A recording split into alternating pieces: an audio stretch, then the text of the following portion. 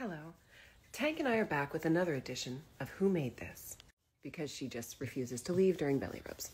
Let's start out strong with these old dental tray ashtrays. Who made this? Honestly, there is something oddly appealing about it, and all of these are from Etsy, so if you actually want to know who made this, it's right there. You can go buy them. And next, to live out all your serial killer fantasies, a rat heart in a glass vial. Give it to your sweetie and see her run screaming. And then there's these atrocities.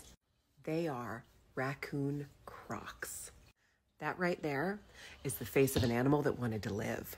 These are by far my least favorite because I love raccoons and I hate crocs. So this is like a perfect storm of awful.